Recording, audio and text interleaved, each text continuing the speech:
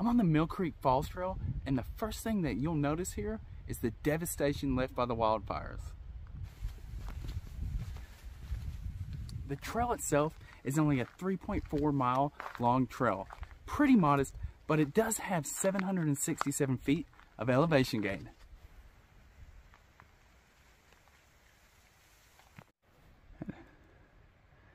That is all char.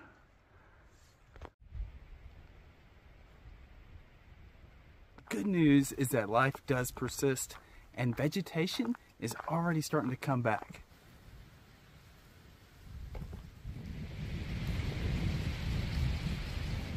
Do you hear that beautiful babbling creek? That is Sulphur Creek, and it's the first feature that you're going to get on this trail.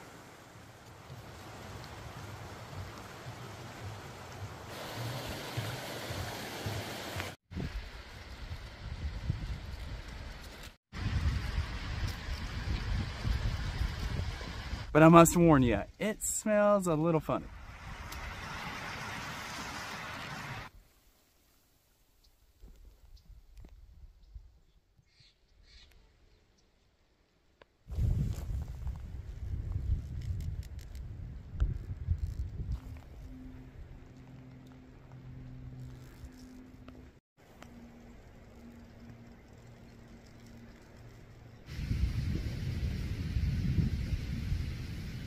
The Mill Creek waterfall is at the converge of Bumpus and East Sulphur Creeks. It's a 75-foot tall waterfall that drops into a rainbow-esque pool of beautiful water. Now, unfortunately, you cannot get to the base of this waterfall, but do not let that stop you from doing this hike.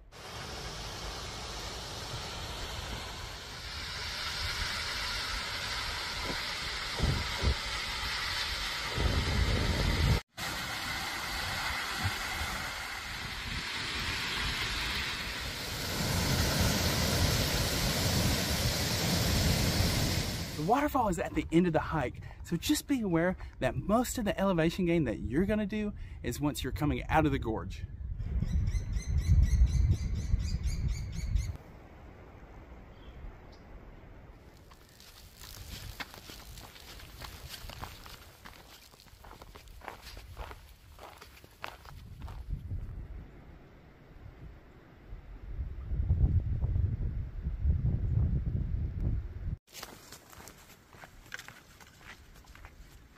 This trail is on the easy to moderate side, so plan to do about 2 hours while you're out here hiking it.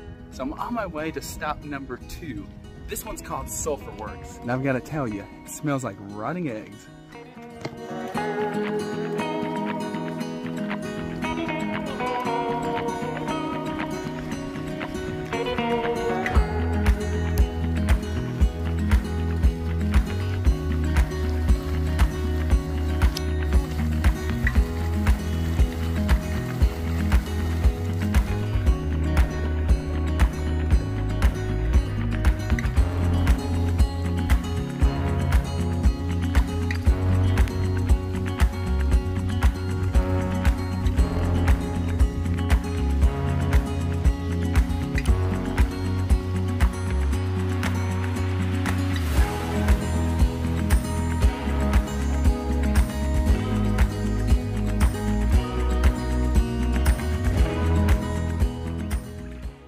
So the next trail that you're going to want to stop at is Bumpus Hill Trail.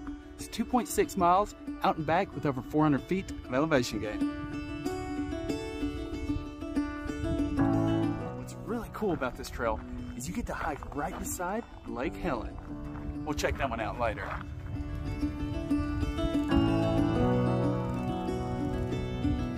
So if you ask me, Bumpus Hill is pretty aptly named. It's over 16 acres of hissing, boiling mud pots, fumaroles, and steam vents. It's named actually after an early explorer, Kendall Van Hook Bumpus, who accidentally discovered it by stepping in one of the vents and scalding his leg. It had to be amputated. So 10,000 years ago, there was a supervolcano right behind these mountain peaks. It started to crumble and deteriorate around 10,000 years ago. Now there is a caldera that we can stand in. I'm only halfway to the end of the trail, but I'm already smelling rotting eggs.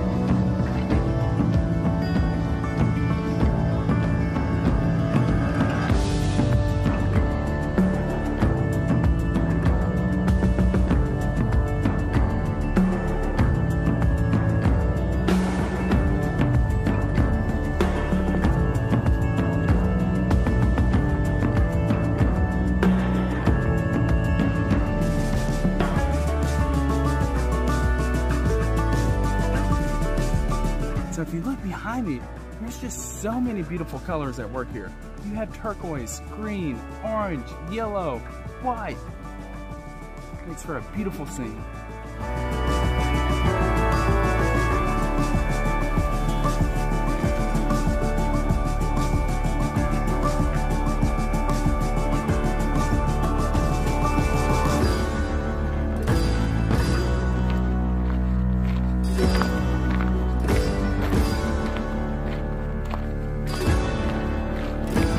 I love this trail. It's pretty easy, and you want to plan on being on the trail for about an hour and a half.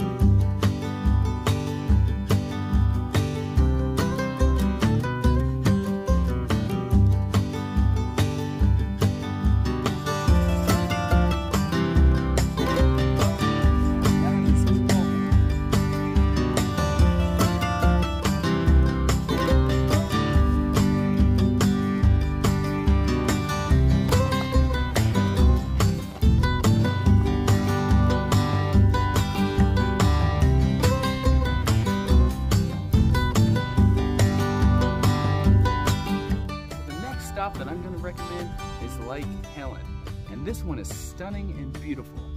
The water's cold and you can see right to the bottom.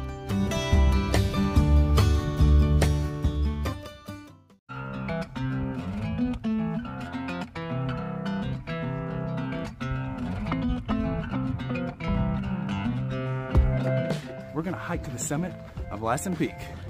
Now this hike is 5 miles out and back, has over 1,900 feet of elevation gain, and the trail supposedly is not well defined at the top. Let's go check it out.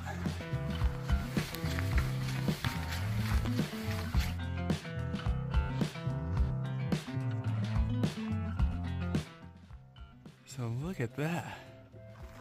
I had the sense that somebody was watching me. Look at this feature right up here. They call that the Vulcan's Eye, and I see why. I feel like I'm being watched.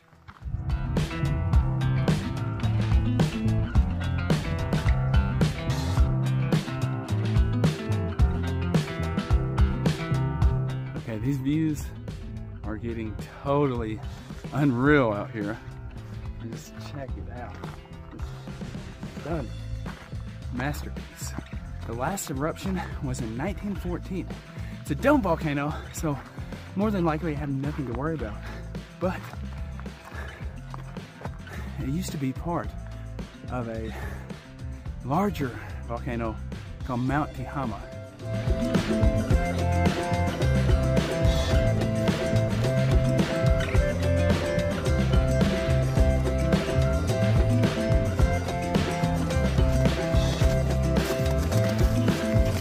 So, Lassen Peak formed about 27,000 years ago. And in front of me, there is the leftovers, the remnants of when glaciers cut through the mountain. Check it out. And you can see how they just kind of slid down all the way.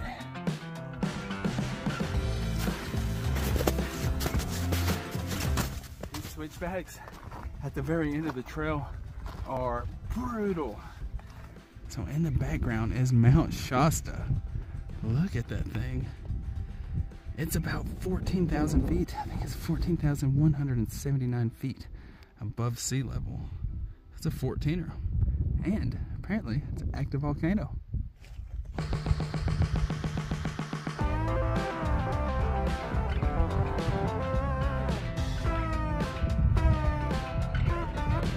Blanket of snow at the top. Ahead of me, up there, is the summit. This is the part of the trail where it disappears completely. You're kind of on your own to navigate to the peak.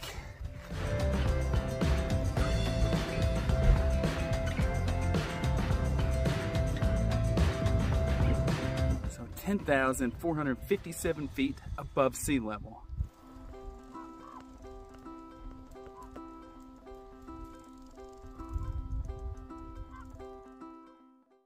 The next trail that you're going to want to stop at is the King Creeks Trail, which leads to a waterfall. It's only 2.4 miles and has over 500 feet of elevation gain.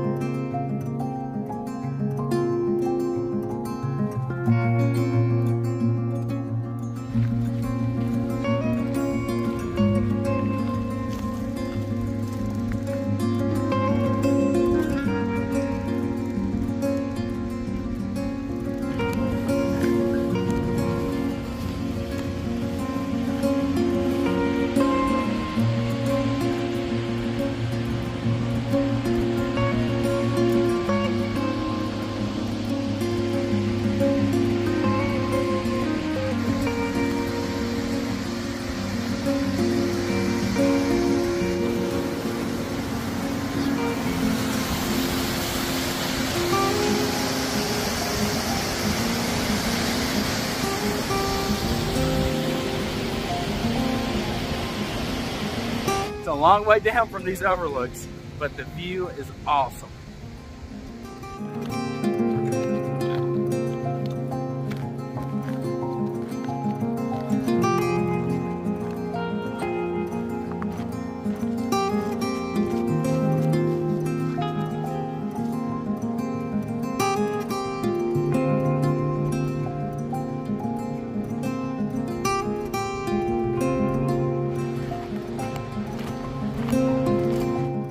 In terms of beauty and fun, this trail has my heart. This has been my favorite trail in the park so far.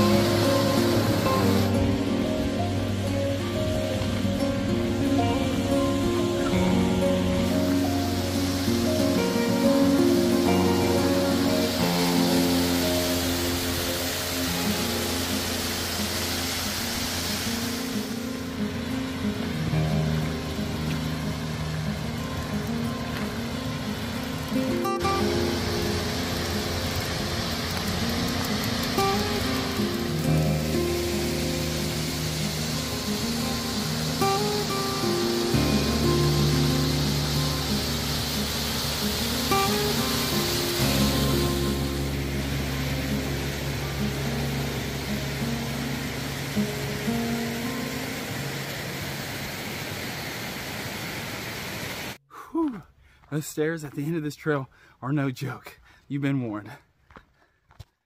The next trail that you're going to want to check out is the Cold Boiling Lake Trail. This trailhead is located at the King's Picnic area, which is also a great place to have lunch. This trail is an easy one. It's only 1.5 miles. It's an out-and-back trail with only 100 feet of elevation gain.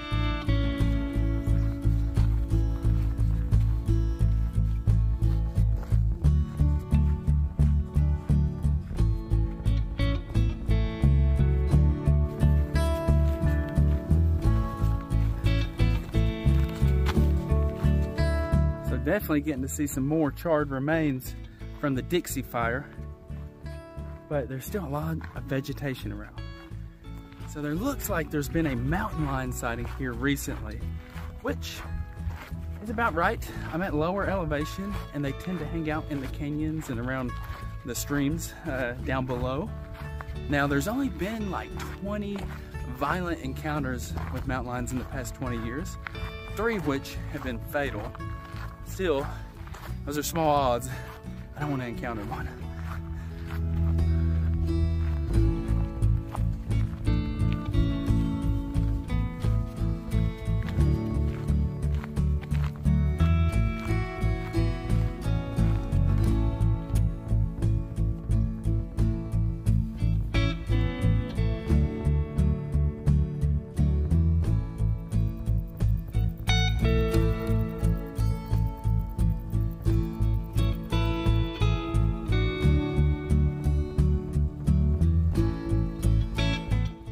Wild at this lake. You can actually hear the bubbles coming up.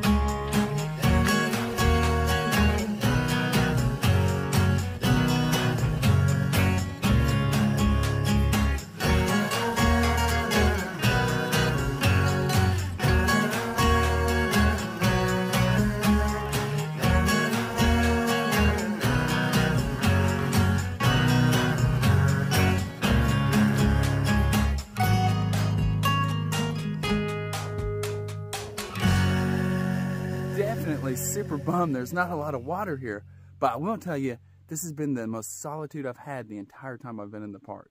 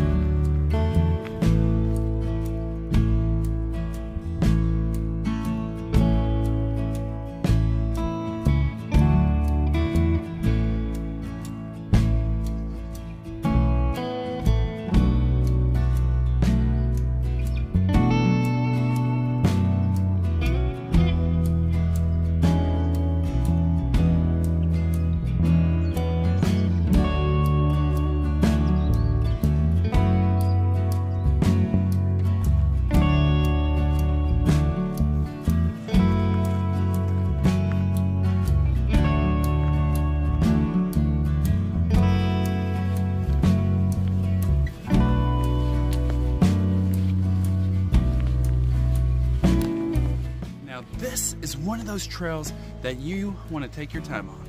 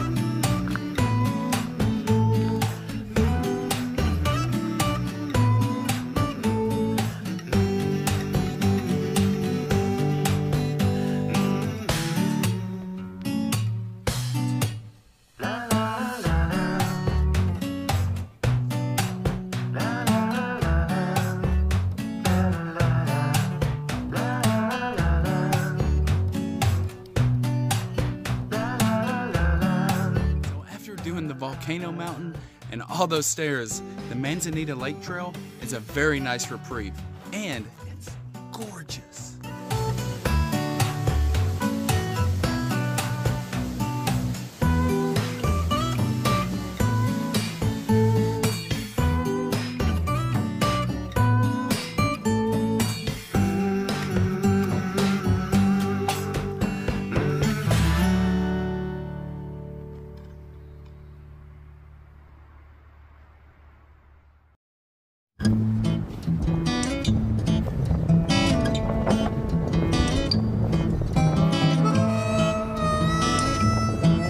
Does it even look real from here?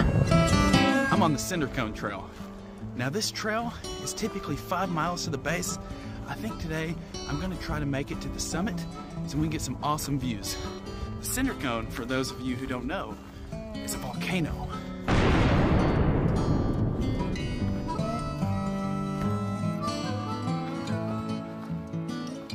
The Cinder Cone.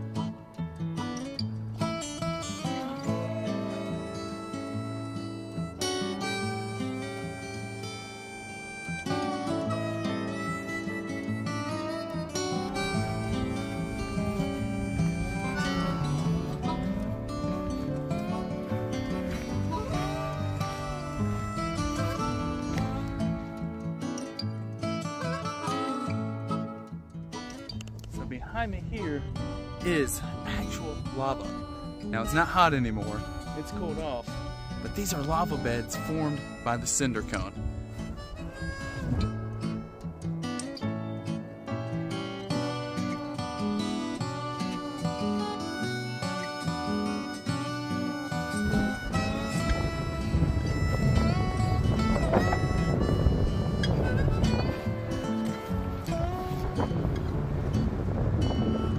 Does it even look real from here?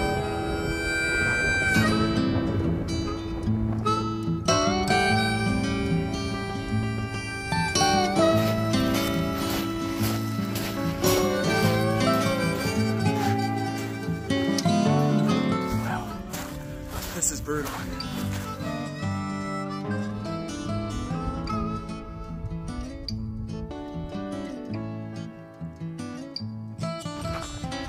Let's see. We can go all the way around via that trail, or we can get close to the inside. I'm kind of curious. I would like to see it.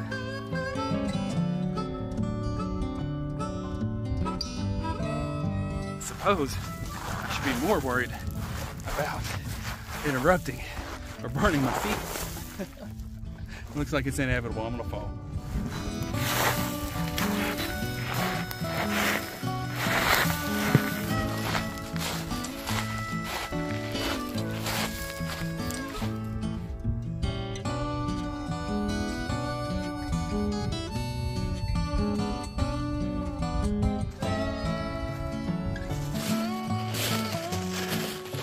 Oh, interesting.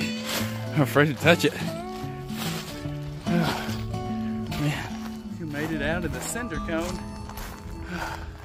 So now, I want to check out these painted dunes. It's supposed to be another volcanic feature of the cinder cone. And it's right above this ridge right here.